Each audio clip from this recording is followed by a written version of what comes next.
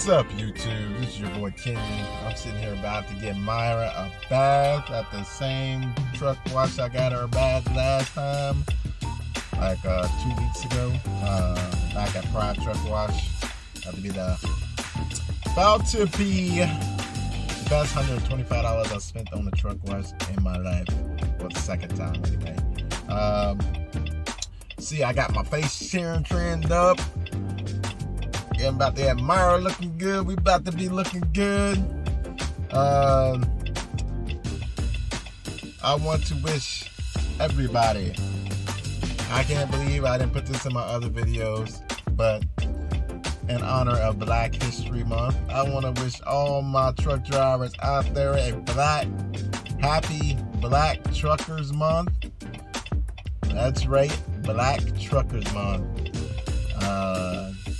I'm going to enjoy this month. I got a few days left to be all about my skin color. No, I'm kidding. I joke.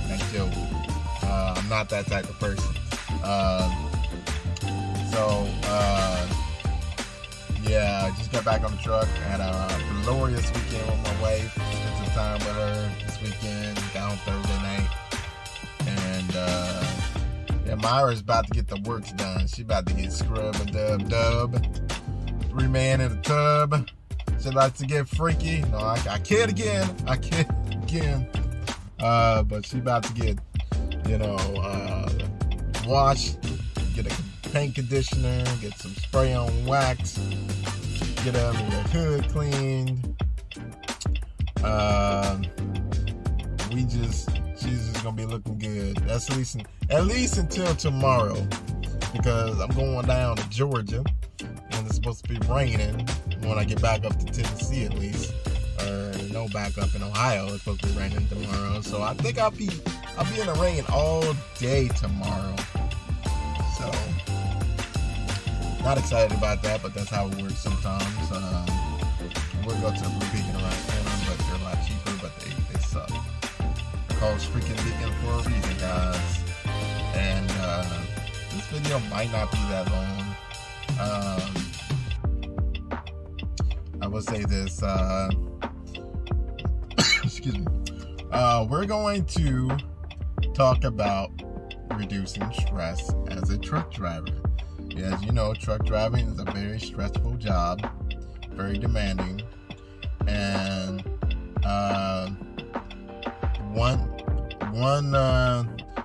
rule number one, you should always keep a clean truck. Now, my truck is a little bit of a mess. I'm going to put it together once I get done driving today. And then we'll go from there. Have a clean truck, have a clean dash. Please, whatever you do, get showers and take a bird bath in the morning. Staying clean and well kept reduces stress.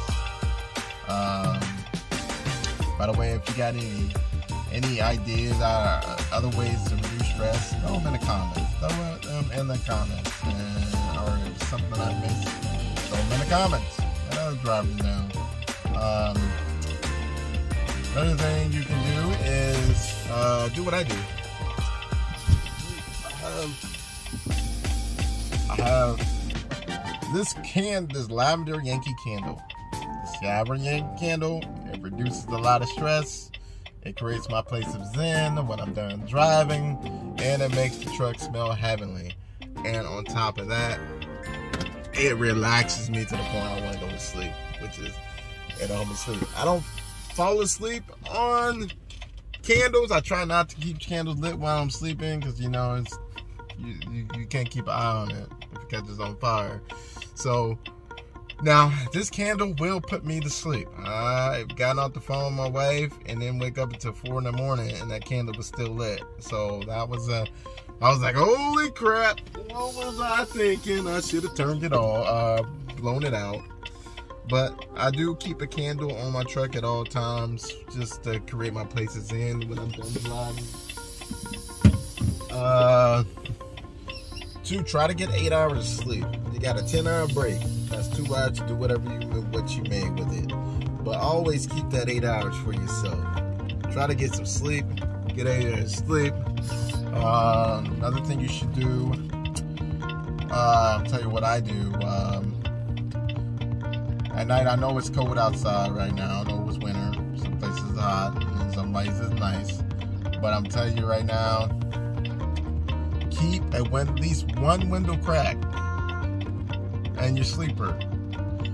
You will get a better night's sleep because it's fresh oxygen coming in, fresh air coming in, and you'll be more relaxed.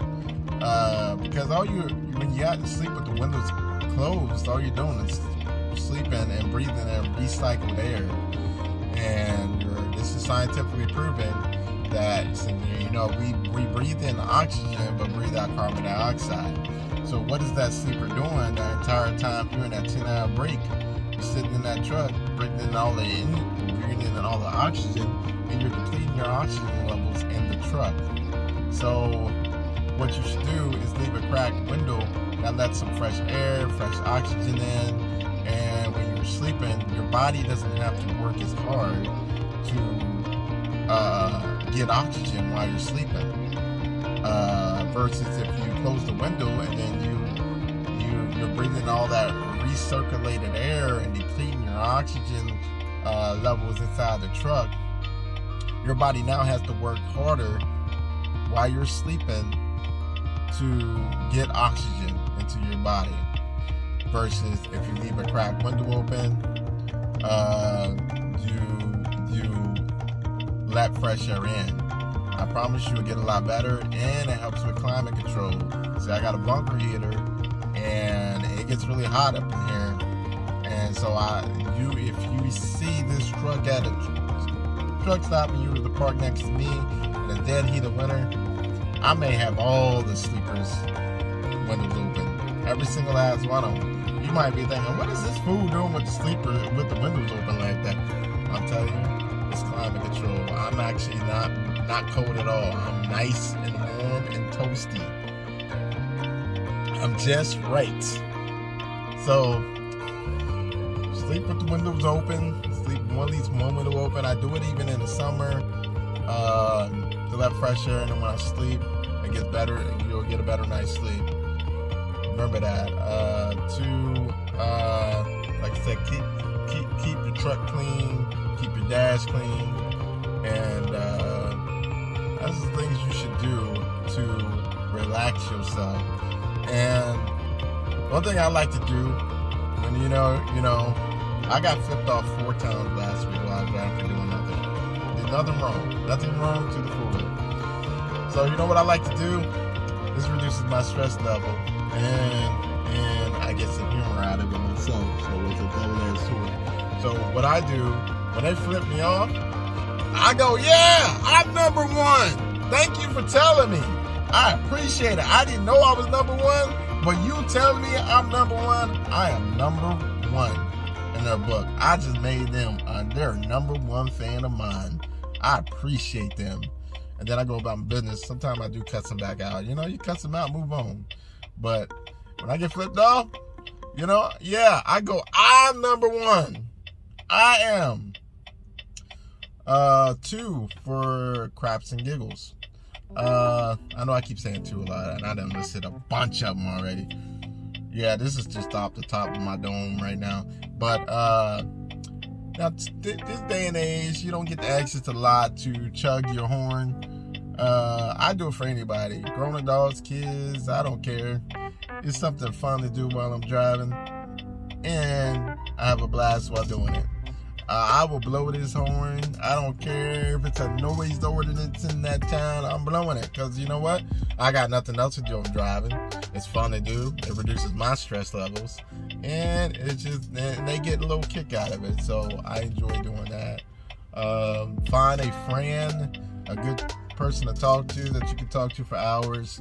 Having somebody to talk to, whether it's a trucker buddy, a friend, a best friend, even your wife or girlfriend. Take some time, especially if it's your girlfriend or wife, take some time out of your day to just spend on the phone with them, talking about what's going on in your life, talk about what's going on in their lives. You can, you gotta spend so much time away from your family, especially your significant other. Give it some time back as much as you can.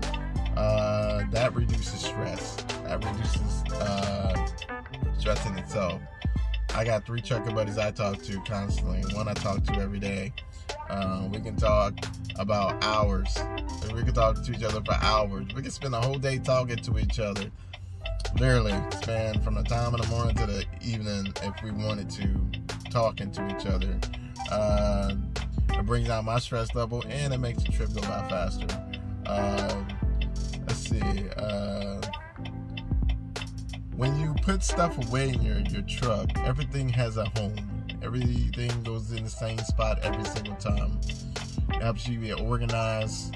And another one to relax, reduce your stress while driving during the day, is know where that truck is going. Know where it is going before you move that truck.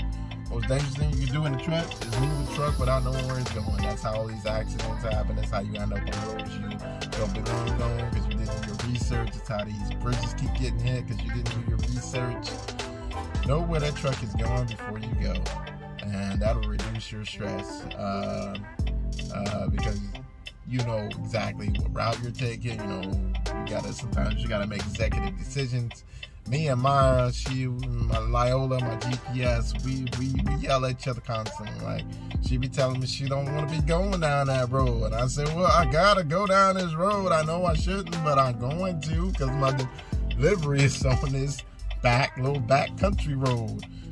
And so she don't want to go sometime. And Lyola, she be like, it's down there. I'm telling you, it's down there. You gotta go down this road. There is no other way around. I'm like, okay, I'm trusting Lyola, and then I say, Myra, so we gotta do it. We gotta do it. We got to do it. I don't want to as much as you don't, but we get arguing sometimes. You know? Another thing you should do, take 2 hours. You got, like I said, you got 8 hours to yourself, 2 hours. What I do on a nice summer, nice comfortable day, instead of being on the truck talking to my wife, I'll go walk the truck stop with my Bluetooth talking to my wife for 2 hours. That gets me off the truck, gets me away from it, the stress that it brings. And sometimes, Myra needs some time away from me. Like my wife, she enjoys some of her time away from me, but it makes her miss me more. So Myra, we gotta get some time away from each other. And she'd be like, you load me up with all this weight, making me pull all these 45,000 pounds. I'm just moving up. I ain't doing nothing. I'm just moving up. You pull all this weight up these dang on hills and making me work all hard. She's like, I need some stress away from you because all you do is sit there and hold the steering wheel. And I'm like, yeah, but we working together. She's like, I'm doing all the work. And we get in an argument, man. Me and Myra, we go back and forth. And I'm like, well, it is what it is. So I got to get some time away from her, and she got to get some time away from me. It keeps everybody happy. It keeps everybody happy. And let's see, what other things you can do? Get some exercise. Try to get 30-minute exercise every day. I'm guilty of it. Since winter hit, I ain't got no 30-minute exercise every day like I was getting during this fall and summer. I'm guilty of just, getting done driving and eating my dinner, telling my wife, and going to sleep. And that's something that works. So that's a good way to reduce your stress, get some exercise in, walk, pound the pavement a little bit, watch your favorite cartoon that you pastime, or, get you a playlist. Make you a playlist that you can just be jamming down the road.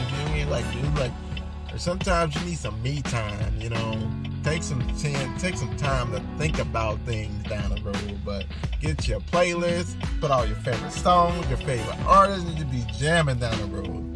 Reduce your stress, you get to enjoy your favorite artists, listen to a podcast. These are all things that reduce stress.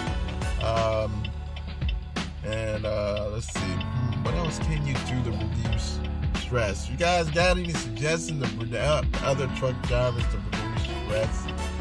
Because it's a terrible thing out here. Stress is a killer out here, and yeah. So I think that's all I can think of driving down the road here.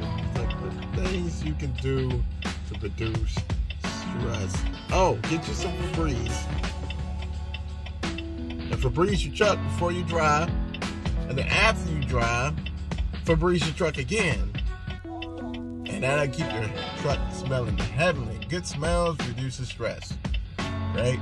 That's why I got Lysol disinfectant spray that I spray the whole truck down with in the morning before I drive, and I spray it down to get through driving. And along with the candle, and I'm telling you, my truck be smelling heavenly. After the candle's lit, I got some Reuse-Its. This is snuggle scented. This is just it's just to keep the truck smell down. Really don't really kind of, when you get in a truck you can't smell it. It's just, trucks got that truck smell. You let it get out of hand, everything in your truck is going to smell like truck, and everything smells like truck after you get into it, but this help keeps it down. Yeah, so it's some Reuse-It. I like good smells. Good smells brings good emotion. It sets the tone for your place of zen. So really, guys, these are all things you should do as a truck driver. Keep your truck clean, inside, outside. Like, this is gonna be the last time Myra gets a bath until April. She gets 2 baths a month, every other month. And since she's on an even number, I do it every even month. So like what I mean by that is my truck number is 4430. So I get it washed at least twice a month, every other month. So the next time she's getting a bath is going to be in April. I try to get it done the first week of April or the first week of the month. Try to get it done at least a week before the end of the month or the last week of that month. So this is perfect because I'm on my way down to Georgia. I got plenty of time to get down there. But yeah, these just really, guys, do what makes you happy. Do what reduces stress for you. Create yourself a place of zen, on the truck that you can enjoy. Whether you like candles, incense. I tried the incense thing. Make sure you have a window crack when you do that. I did that on the truck I driven for that I purchased smoked in. To help get rid of that cigarette smell. It's like eventually enough of the incense smell will get up in there and get rid of the smoke smell. But whatever it takes to get you a place is in, guys. At the end of the day, I close these curtains, separate the front from my home. I used to do that while I was driving. Like, once I drove, I closed the curtains. Then I could be like, okay, I'm going home. That's my hotel back there. But unfortunately, the problem is when it comes to climate control on the truck, and it's too cold to really have the window down over there, I be having the sleeper windows open to combat the heat up here, and having the curtains closed, and I'm stuck with all that heat up here, and all that heat nowhere to go. So I'll be burning up, sweating, what off. So guys, I'm going to finish up this video. Remember, drive next to a truck driver. We all here doing the same thing, spending time away from our family, all under the name to make a quick buck. So just pay some camaraderie to your next driver, and give them the peace sign. Give them the peace sign. And in my last video, I was asked about my percentage pay, and I think in my video I said 71%. It's actually 73%. My man Julio asked, it's 73%. And then a 1% safety bonus on top of that. So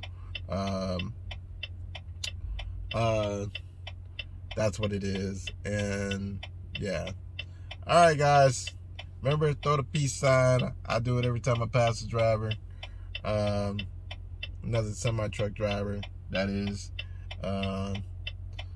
and keep the sunny side up and the rubber side down. You guys have a fantastic week. I know I will. At least I'm trying to. You got any questions, comments, concerns, throw them in the comment box down below. Make sure you like, subscribe.